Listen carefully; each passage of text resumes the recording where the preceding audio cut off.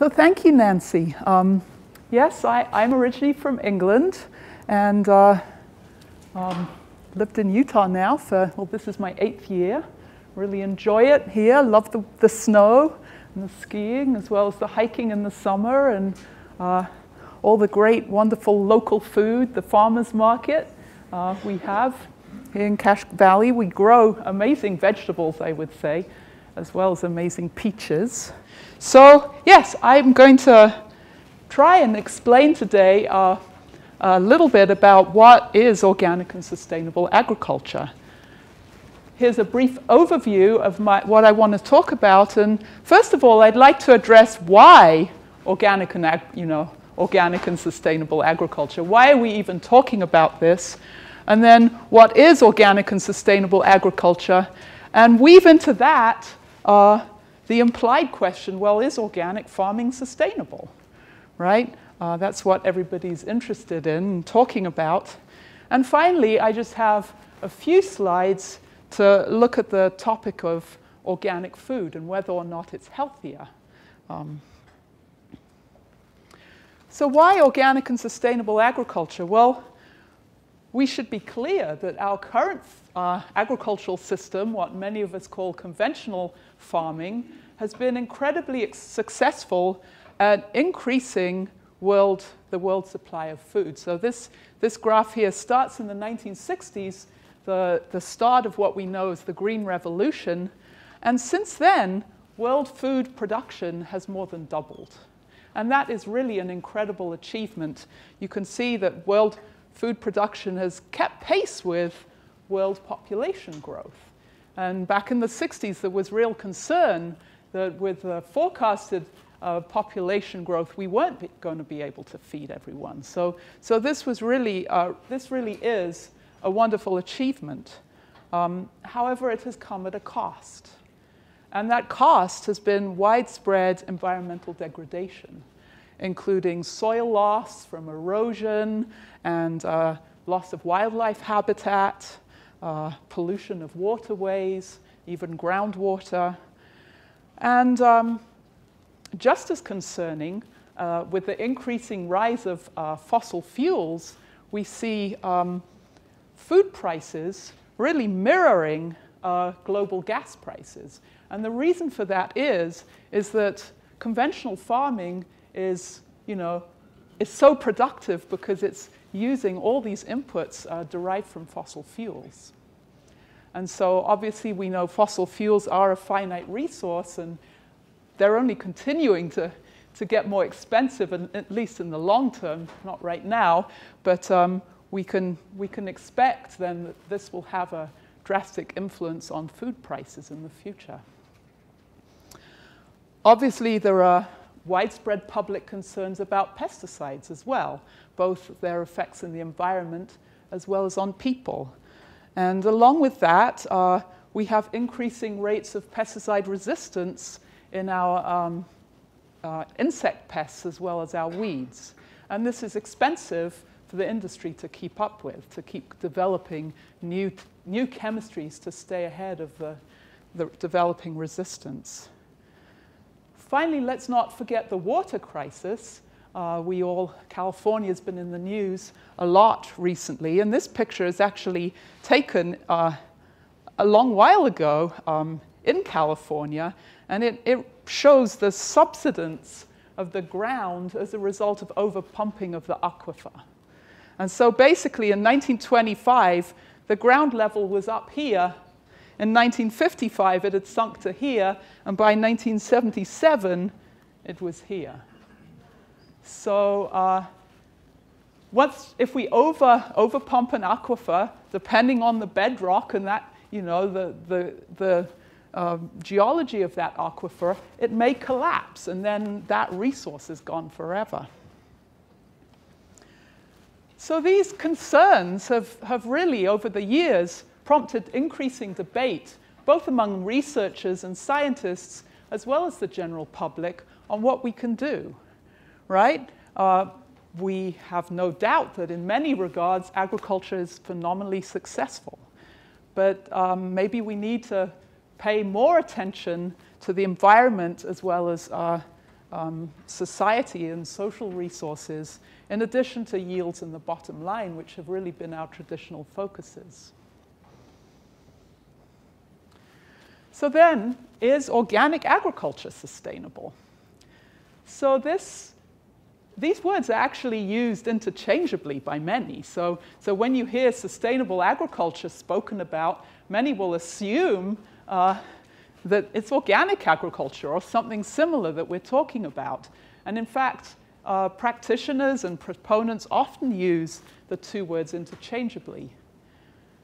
However, as a researcher, I find this problematic for the reason that if we're implying that sustainable agriculture is organic agriculture, or perhaps sustainable agriculture is permaculture, or even sustainable agriculture is conventional agriculture, we're implying that that system is sustainable all over the world, regardless of the environment, regardless of the climate, and the culture of the local people. And so that's a pretty tall order.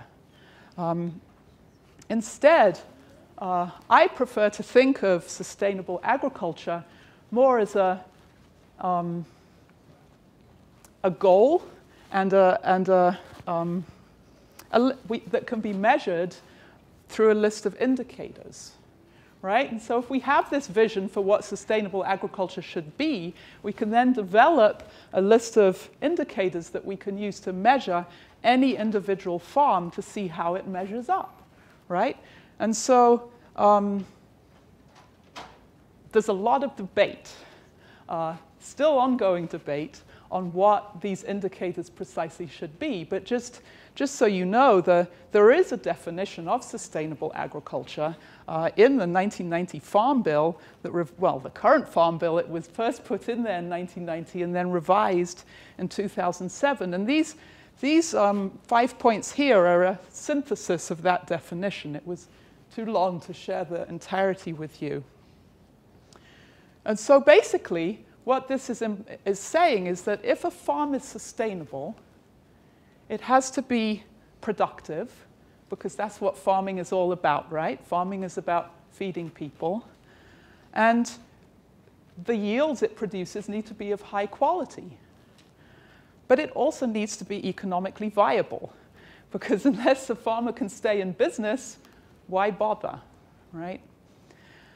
However, for the sake of future generations, we need to make sure that our agriculture is environmentally safe and resource conserving, not consuming, right? We need to conserve resources so that future generations can rely on them as well as ourselves. And finally, and maybe this point is least addressed by the sustainability community as a whole, for agriculture to be sustainable, it has to be socially responsible. And that includes a decent living wage and quality of life for the farmer, as well as the farm worker, and safe working environments, as well as being an asset to the local community, enriching to the local community. So in other words, sustainability applies to the entire system, not just the bottom line, as you will often hear claimed. At least this is what myself and a growing number of researchers and sustainability advocates are claiming. So what about organic agriculture? Is it sustainable? Well, organic agriculture is different from simply sustainable agriculture, which is more of this umbrella term, because it's actually codified in law. There are a series of requirements that any farmer who wants to use the coveted green seal has to meet in order to be allowed to use that seal and market his or her products as organic. The organic movement started a long time ago in the 1940s here in the US, and as it grew in popularity, efforts were made to formalize it, really as a means of establishing consumer trust and market identification. And so in 2002, the USDA National Organic Program was implemented. And so it's really a rigorous program. It requires growers to document with a paper trail each individual crop from planting through to harvest, and to provide a farm plan and submit that to the local certifying agent every year, and then to have an on-farm inspection. So your farm plan and your records are verified every year by a third-party certifier. So originally, you know, as I said, organic farming had a vision that was very rooted in an environmental, earth-centered ethic. And so this is actually even evident in the National Organic Standards Board definition. So they have this on their website. And it says here that organic agriculture is an ecological production management system that promotes and enhances biodiversity, biological cycles, and soil biological activity. And it is based on minimal use of off-farm inputs and on management practices that restore, maintain, and enhance ecological harmony. So a real focus on the environment, right? Notice that it doesn't mention social sustainability. It also doesn't mention productivity in the bottom line. But it's definitely a vision for an ecological production system. Despite this vision, organic farming has been criticized, especially since it became codified in law, as really relying on a series of, you know, shoulds and should-nots in terms of technology, right? Allowed and not allowable technologies. And I think the reason for this is it's really impossible to codify into law something like a biologically sustainable system, right? And so instead, the National Organic Program has this list of technologies that you can use or not. And for example, exclude the use of any synthetic agrochemicals, right? Including GMOs, sewage sludge, because of the potential for industrial contamination in that. And instead rely on other technologies such as crop rotations, green manures, organic fertilizers, biological pest control, mechanical cultivation, and importantly, modern technology, because a lot of organic farming detractors will try and tell you that organic farming is simply harking back to the past, going back to the way our grandfathers farmed. And many of you may remember how backbreaking that was, right? Many conventional farmers were delighted to be liberated from those days. And so, but organic farming is in some respects going back to the methods of the past, but it also embraces current modern technologies. And I'm going to try and give you a little bit of a sense of that today.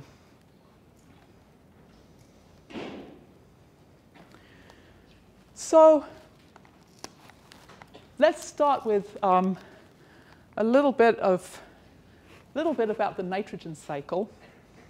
So plants need to eat. They need to be fed, just like humans do. And plants take up nutrients such as nitrogen, phosphorus, and potassium through their roots, as well as water through their roots from the soil, right? And so traditionally, we would have a nitrogen cycle that involved animals with manure returning to the soil, nitrogen fixing legumes, fixing atmospheric nitrogen out of the air, and enriching the soil. And all of this was then cycling. The plants would take up those nutrients, and then they decayed and returned organic matter to the soil, the carbon to the soil. And you can see then that the animal manure in particular then is contributing to this enrichment of soil organic matter. So with the advent of synthetic nitrogen fertilizers, this cycle was really circumvented. We were using fossil fuels to fix nitrogen out of the atmosphere instead of plants, right? And then we could directly feed plants by supplying readily available nutrients to the soil. Highly effective for growing productive plants. However, you are losing sight, potentially, of the role of soil organic matter in this process. So organic farmers, right from the beginning, this was really how organic farming got going, people were concerned that the new inorganic nitrogen fertilizers would somehow harm the soil, right? And because they did not contain any carbon, any organic matter. So where does this organic matter come from? Well, animal manures we just discussed, but also plants grow, they take up nutrients, they fix carbon from the atmosphere, and this organic matter then is cycled in the soil by numerous organisms, ranging in size from bacteria and fungi to little nematodes, worm-like things, insects, and also all the way up to soil-living organisms, earthworms, voles, and all these animals, through the breakdown in the carbon cycle, really contribute to what we call soil health. So what is soil health or soil quality? Well, basically, this graph tries to illustrate that. We have, as soil quality increases, or as soil carbon in the soil increases, this is sticking a little bit. Soil carbon is the black line. As that increases over time, soil quality increases. And soil quality attributes increase along with that. Attributes like soil aggregation and water infiltration. That's the blue line there. Or water holding and nutrient holding capacity. Soil organic matter or soil carbon basically can hold on to water nutrients like a sponge, right? Literally like a sponge, and that makes them more available to the plants in the long term, but also prevents leaching, helps prevent leaching and loss to the environment. And along with those benefits in terms of the soil and the environment, we see increases in productivity with increases in soil carbon. So here's a little test. Which of these beakers of water, both containing equal proportions of soil, which has a greater content of soil organic matter?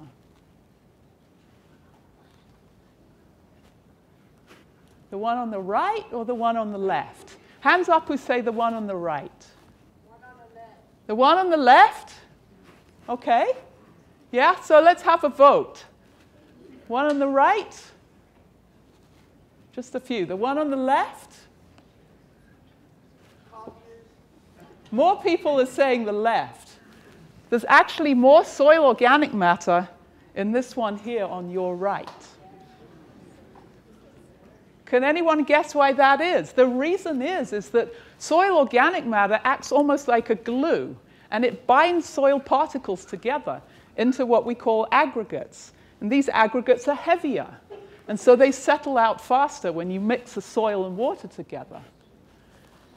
This is what happens to a soil with low soil organic matter when it rains. You have risk of your soil running away.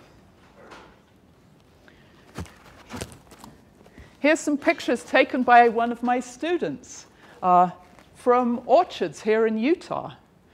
This is the same soil type, a silt loam, same soil texture, so similar sized primary soil particles.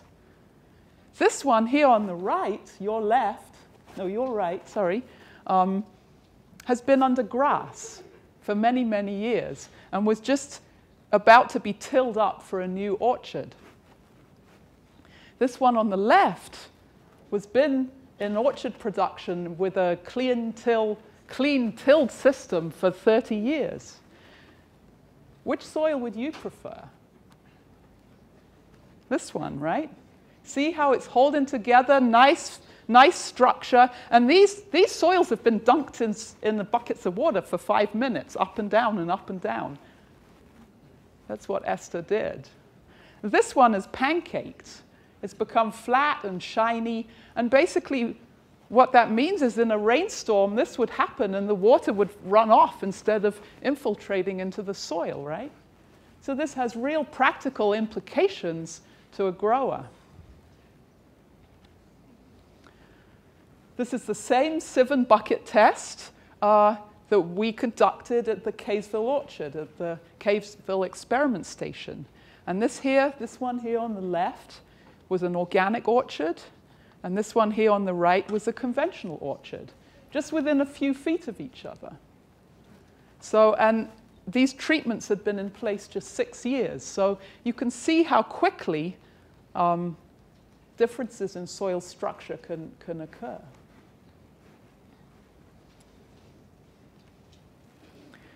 And another illustration. So these were shovelfuls of soil that were dug out from 2 different fields that were neighboring, and one had been managed organically and the other one had been managed conventionally. And then the researcher, my former advisor, sprayed water over them with a hose pipe for the same amount of time. And this one here washed away because it had lower soil organic matter holding it together. So again, real implications for soil loss, soil erosion. So how do we increase soil organic matter? Well, one way is to use compost, and the early organic farming pioneers were big fans of compost. In fact, many of them had visited India and Asia, China, and seen how the traditional farming practice over there recycled everything. Everything, even human waste, was collected and carefully recycled back onto the fields. And so this really inspired them to try something similar back here. But compost is not the only way to increase soil organic matter. We can also grow cover crops. So cover crops, this is a hairy vetch cover crop here and here, actually mixed in with a winter wheat. These crops are grown solely to feed the soil. So this picture is taken here in Logan on the Greenville Research Farm. And all this biomass will be tilled back into the soil to feed the soil. A lot of carbon and nitrogen. This is a buckwheat cover crop. Grows incredibly fast so it can smother weeds. Diverse long rotations are also a way to increase soil organic matter. And as farming has become increasingly modernized and specialized, we've tended to go to ever shorter and shorter crop rotations, which has been a problem from the point of view of soil health. So I wanted to share you a little bit of data from a classic experiment. This is actually in Rothamsted in the UK, close to where I grew up. And this is the oldest agricultural experiment in the world. It was started in 1843 by 2 scientists, Laws and Gilbert. And they were interested to test the effects of the new inorganic fertilizers that were just starting to be developed, and to compare those against manure, basically. So this is a little bit of the data that was collected over the last 150 years from that trial. And so on the y-axis here, you have soil organic matter in tons per hectare, and time on the x-axis. And you could see that the starting place for the 2 treatments was the same. But over time, the inorganic fertilized treatment slowly decreased in soil organic matter. Then it stabilized at a slightly lower level than before, while the plots receiving manure continued to increase. Obviously not indefinitely. Even soil has a holding capacity, a maximum amount of organic matter that it can hold in the soil, but really quite remarkable increase in soil organic matter as a result of those manure inputs. We have a large number of long-term trials in the US as well. This is a list of those that pertain exclusively to an organic conventional comparison. And I'm going to show you a little bit of data from the first one here that was established in 1981 in Kutztown, Pennsylvania. So the Rodale Farming Systems trial, as I said, it was started in 1981, the Rodale Research Center in Pennsylvania, and they tested 2 organic treatments and 1 conventional treatment in replicated plots 8 replicates per treatment. One of the organic treatments contained animal manure as an input. The other one did not. It just had nitrogen-fixing clovers as part of the rotation. All of them had a maize, soybean, wheat rotation, so a 3-year rotation. This basically means that after maize, you then the next year plant soybeans, and then the next year you plant wheat before rotating back to the beginning. They looked at a large number of sustainability indicators, including yields, profitability, nutrient cycling, soil quality or health, energy use, and carbon sequestration. I don't have time to show you all the data today, but I'll just give you a little bit of a taste. So obviously the yields varied year to year, but here this graph on your left shows the cumulative grain yield, all 3 grains averaged together from 1996 through 2014. The blue bar here is the organic treatment that included manure. The gray bar here on the right is the conventional treatment, inorganic fertilizers. And the purple bar in the middle represents the legume-only treatment. So you can see that the organic treatment with manure was really very similar to the conventional treatment in terms of yields. And actually in the last, I think since 2008, this conventional treatment included genetically modified corn and soybean. So it was, you know, a up-to-date, modern, conventional system. When they looked at the revenue, the organic manure treatment brought in the most dollars, followed by the legume organic treatment, and the conventional treatment actually brought in the least returns. This was despite the fact that expenses were actually higher in the organic treatments. This will not surprise any growers in the room. So why is organic so profitable? Well, it's basically because of the price premiums that consumers are willing to pay for organic produce, right?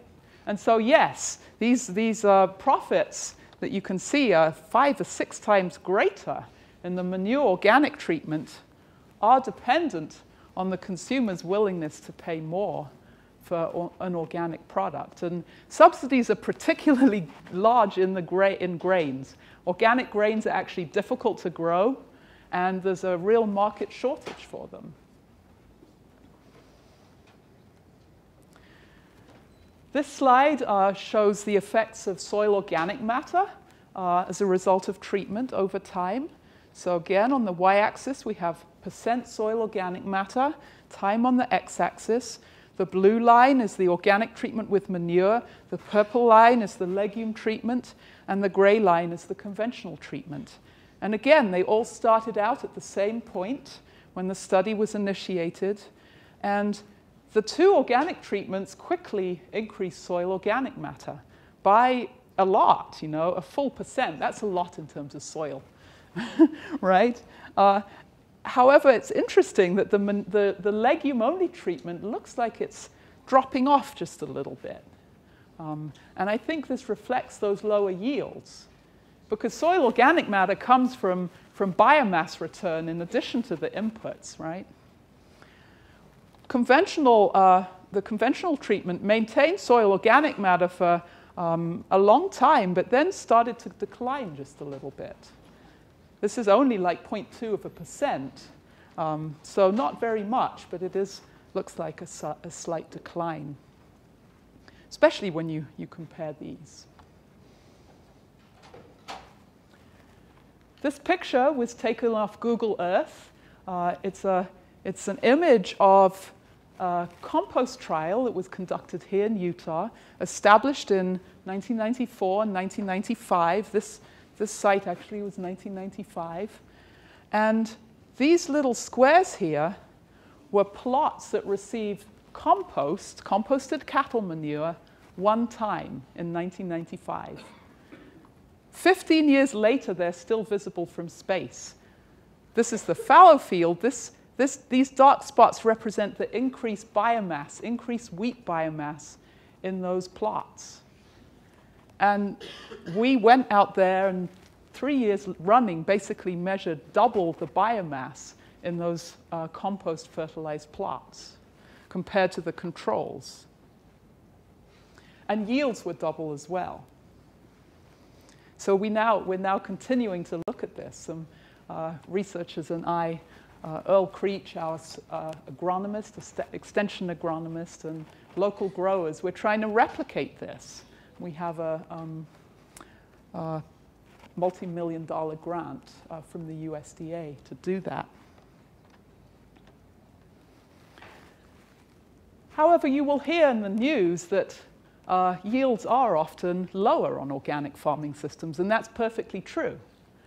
And this paper that came out recently in Nature in 2012 basically represents a meta-analysis of all the good quality studies that have been published comparing the yields, crop yields, between organic and conventional farming systems.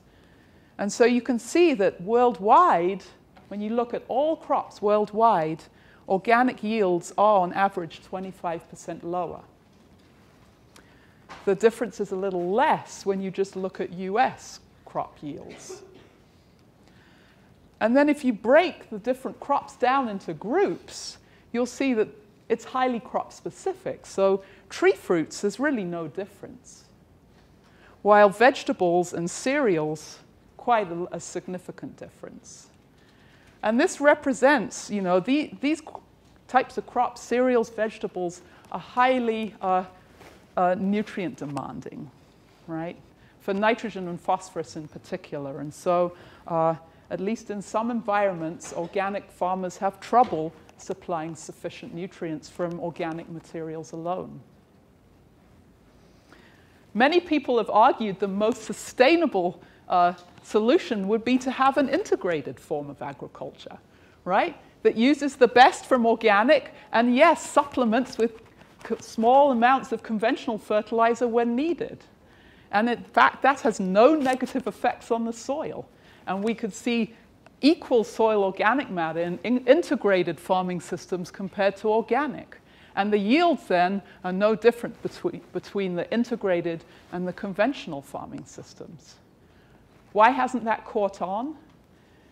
It's because it's expensive, right?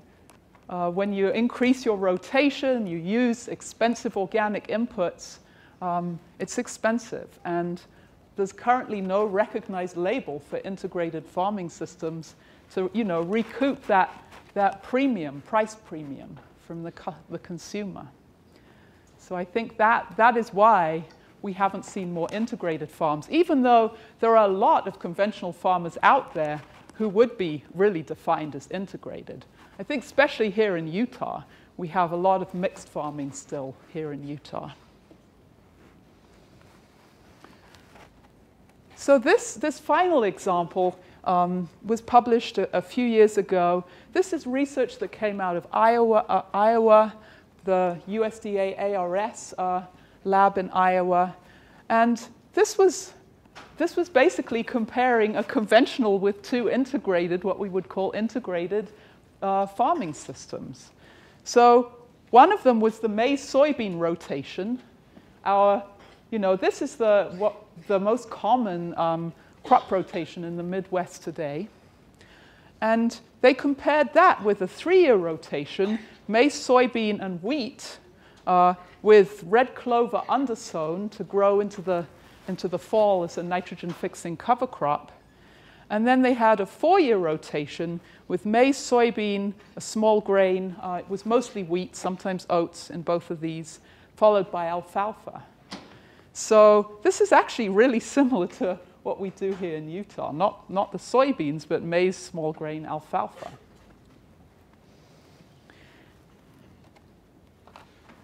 They looked at yields and profitability and found they were similar. They looked at nitrogen fertilizer inputs and found that increasing the rotation from 2 to 3 or 4 years decreased the need for nitrogen fertilizer by over 80%.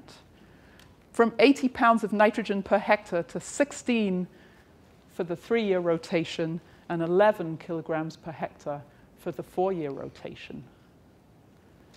When they looked at herbicide applications, similar story, even more dramatic.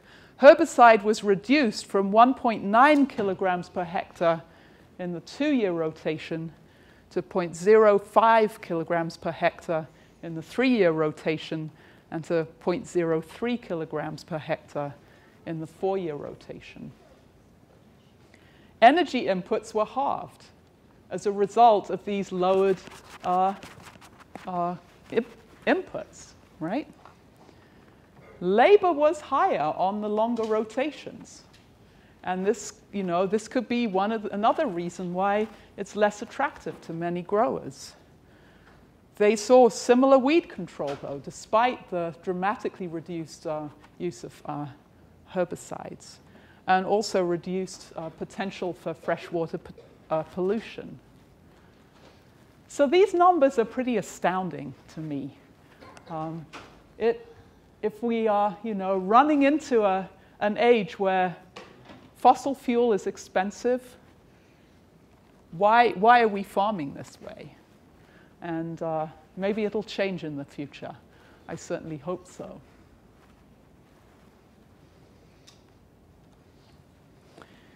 So what about other aspects of organic farming? Well, let's talk about pest control, because contrary to some people's understanding, organic farmers do use pesticides. They're very different types of pesticides generally, but they do use pesticides. Here's some pictures, some examples of a few organically allowable pesticides. This one here in the middle is a Bt compound. It's a bacterial toxin, so it's natural. So that's really, the definition that pesticides are allowable in organic farmings provided they're natural and they're not specifically disallowed, because some natural things are really bad. So cyanide, for example, you don't want to be spreading that around. Or nicotine even, that's another one that historic natural pesticide that is not allowed in organic farming. This one is also a bacterial toxin. This one's specific to caterpillars. This is a broad-spectral insect poison. They're both very effective, but they don't persist in the environment very long. So that's another key difference. And so for that reason, they have no residual. They're definitely more environmentally friendly that way, but they're also less effective. You have to use them more often. And so they're really used as a last resort. And this picture here is an image showing another technology that was developed for organic farmers and then ended up being widely adopted by conventional growers also. And this is pheromone mating disruption technology. This basically works on the principle that many moth pests, the females emit a scent, and the males rely on that scent in order to find the females to mate. And so then what we do is we hang up these dispensers in the orchard that basically flood the orchard with pheromone. And then the males, they're flying around and they end up lost and can't find the female. So pretty clever. That's an example of modern technology, with an eco-friendly solution to pest control. I'd also like to show you this quick little video here. It's a way of dispersing biological pest control products, also very expensive, prone to being washed off in the weather.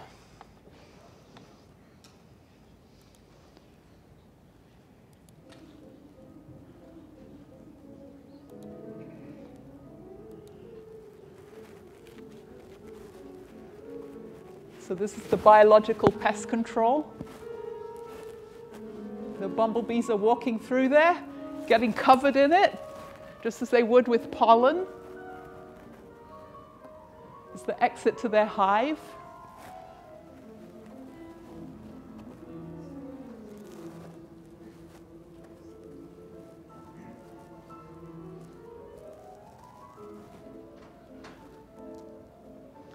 Here they're coming out of the hive, flying off, and visiting the flowers. So they're not only pollinating the flowers, they're dispersing the biological pest control agent just where it needs to be to prevent blossom end rot or something like that, right? It'll be a fungal. That was more explanation about it. We don't need that. But it's basically a bacteria that's antagonistic to the flower root rot bacteria, right? And so the bacteria is harmless to the bee, but then the bee transports it to the flower where it directly competes for growth with the pathogen.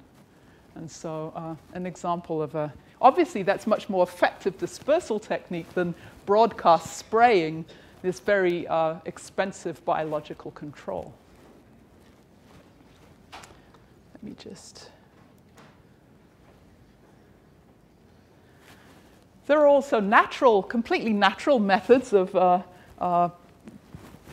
pest prevention, and these include various methods like crop diversity, planting multiple lines or cultivars of a similar crop is one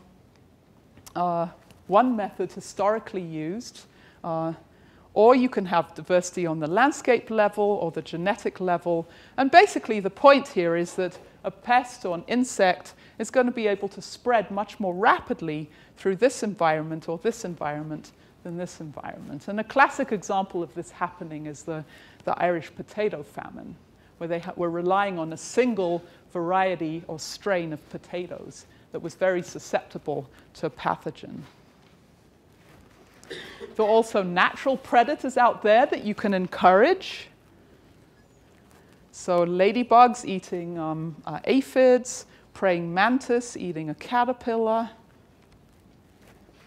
Or you can use agricultural biodiversity too. So in this case, a farmer has planted wildflowers to encourage their beneficials and also introduced chickens and sheep as a means of vineyard sanitation after harvest. Weed control is one of the big problems in organic farming. And organic farmers have been amazingly creative in trying to get around this problem. So this is high-tech hand weeding technology. I've been trying to encourage the student farm to build one of these. It looks like a really cool idea. It's definitely back-saving. As well as various mechanical implements for weeding between row crops. Organic farming has been criticized for relying too much on tillage for weed control, so innovative organic farmers are even experimenting with organic no-till. This is basically a roller mounted on the front of a tractor, and it's rolling down a rye cover crop, which basically kills it by crimping it at the stem, and then they can plant directly into this residue. However, it only works in certain climates. We're still kind of trying to tweak it to make it more consistent. So this is definitely not a take-home technology as of yet. So just coming to my final few slides, is organic food healthier? Well, if we look at the sales of organic produce, it continues to increase despite the recent economic downturn. And when you poll consumers of organic food, they'll invariably say that the most important reason they're buying it is because they think it's better for you. So is that true?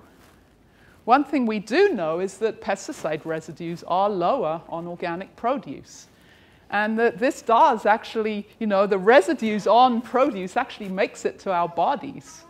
This study here was a feeding intervention at a school where they basically switched the school lunch program from a conventional sourced foods to organic sourced foods just for a week and then resumed to the conventional diet. And during that week, the pesticide concentration in the children's urine dropped. However, I should emphasize that all this does is prove that we are consuming pesticides, not that this is harmful in any way, right? Dose, everything, all poisons are dose dependent. And so the USDA would say that the levels found on conventional produce are perfectly safe. And anecdote, obviously we can't do the direct experiments to test, but we do have correlations between eating, the fruits and vegetables and health. And so assuming we're not, if that wouldn't be there, that positive relationship wouldn't be there if pesticide residues were really bad for us. Is organic food more nutritious? Well, there's not a lot of evidence for that, to put it briefly. This is a study that came out a couple of years ago. It is the most comprehensive study to date, that, again, a meta-analysis. And they actually found that while there were few differences in mineral nutrients, when they looked at secondary compounds, things like antioxidants, flavor compounds, color compounds on the skin of an apple or a grape, they were considerably higher. So these numbers would be 0 if there were no difference, right? And cadmium actually was, which is a contaminant, a heavy metal contaminant of potassium fertilizer, was actually significantly greater on the conventional produce. And cadmium, is pretty bad for people if you get a high enough dose of it. Cause neurological problems. Do secondary compounds contribute to human health? Traditionally, they're seen as anti-nutrients, and that certainly can be the case. They can interfere with nutrient uptake. However, there's growing evidence that at least some of them have health benefits. They have anti-carcinogenic effects, immune system effects. They act as antioxidants, anti-inflammatories, as well as probiotics, so encouraging the growth of friendly bacteria in the gut. So this is all really new research. It's still very controversial, but it's interesting, that even though we're definitely not seeing the nutritional differences, there may be some interesting differences there. So just to summarize, organic farming may be sustainable, but is actually based on truth in labeling, and it makes no claim, at least at the USDA level, to be sustainable. In fact, it's even garnered some flack for, having sold out to the government and compromised its principles for this basic input, banning certain inputs and not others kind of approach. However, as we saw, there's definitely benefits in terms of the environment. Yields are lower, yes, but profitability is pretty good, especially with the good premiums that we're seeing. Health benefits are still more open to debate. And as you might have noticed, nothing in any of this about social benefits. When organic farmers were polled in California on their willingness to adopt fair labor practices and fair wages, they were no more willing to do this than were conventional growers. So I think that's definitely a weak link across agriculture. We've had considerable calls then to go beyond organic and try and develop a truly sustainable agriculture that meets all of the goals.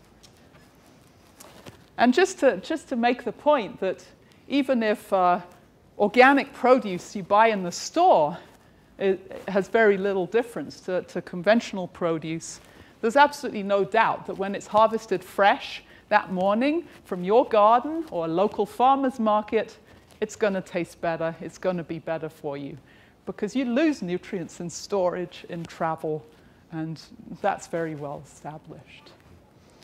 So I'm sorry, I did take a little longer than I did when I practiced this. And are there any questions?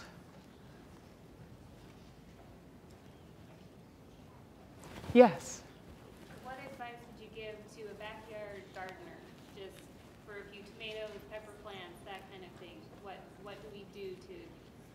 evaluate our soil and improve our soil? Well, definitely use some compost, but not too much. Are you talking So, like from the kitchen compost? Do we need to get manure from someplace? either way, it really doesn't matter. But one important thing, I think, in Utah is to recognize we have a very dry climate. Compost can contain a lot of salt, a lot of phosphorus, and excessive nitrogen. And if we over-apply compost, as many organic backyard gardeners do, you know, we have this feeling that the more is better, and a lot of organic gardening sites kind of promote this idea. In our climate, we can run into problems with salt. So how do you know enough is enough? Test your soil. Okay, You know, so take a like sample. digging it up and seeing Yeah. how it's holding together. Take a sample and send it to the local soil testing lab. That's really the only effective. Your digging it up will definitely tell you how the structure is doing, but won't tell you what the nutrient profile is or the salt levels. Growing cover crops then, and doing the two together, that's really the key to developing a balanced organic farming system. Because cover crops, nitrogen-fixing cover crops will fix nitrogen out of the air without that salt input. But it takes space. You just till that back in at the end of the season. Mm-hmm. Yes. Thank you. Any more questions? Right here in the middle. Yes. Where do we get dirt from? That's a really good question. You know, dirt forms. It forms out of rock. And the action of the weather on the rock and the rain and the organisms growing in it, and it takes a long, long time, but that's how we get soil. It grows almost, right? Some people say it's a living thing because it grows. Excellent question. There's another one here. Okay. You use manure.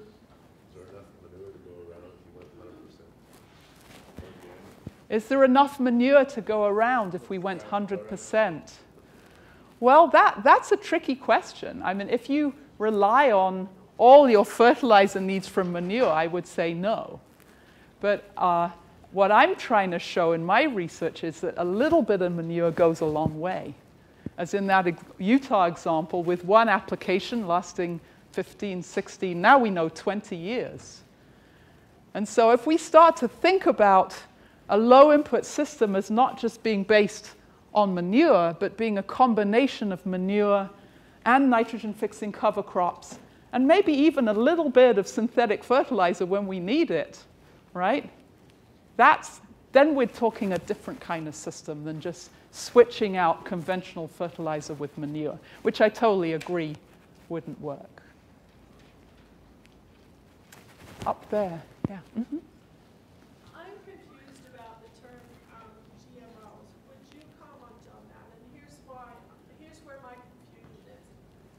Last week I talked to a gentleman who spent his entire life in the Middle East running the entire country's agricultural program to try to get us to feed the people. And I said to him, what do you think of GMOs? And they said, they're wonderful. They're the only reason we can feed the world, because everything's been GMO. But then I have friends who won't buy any food, that they'll get wheat and everything that's not been GMO.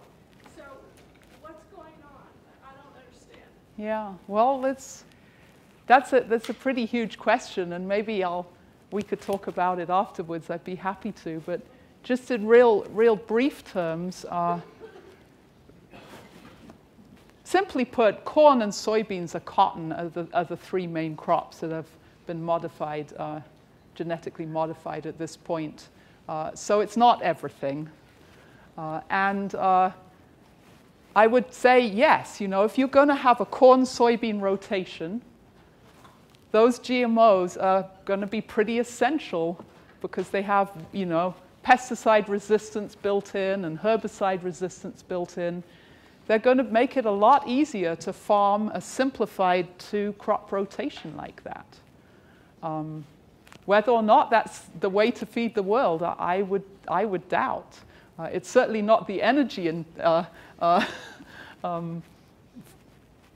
energy-saving way to feed the world, right? If you recall that example where we had between 80 and 90% reduction in energy inputs with a longer rotation. So that's it in a nutshell, in my opinion, but it's very complicated and hugely controversial. So, yes? I was going to ask, would you say that conventional farming is kind of like using broad-spectrum antibiotics on everything in a lot of ways, the way that they use pesticides and herbicides, that it's kind of a temporary burnout way of agriculture? It's not necessarily going to be the way of the future or something that's very long-term? Well, it's true that conventional fertilizer and herbicides and pesticides are all highly effective, right? They work. They work incredibly well. And so that's why they have a lot, going for them. And farmers like using them. We mustn't forget that. At the same time, they are expensive. They're increasingly expensive. They're dependent on fossil fuel for their manufacture. And I think, yes, there's something to be said for the fact that they enable a simplified agricultural system that could never exist in a lower input scenario, right? We're replacing ecological diversity with very powerful precision tools, but also take a lot of energy to, right? That's an expensive trade-off. We've been able to afford it so far, but it's a good question if we will be able to in the future. Okay. We should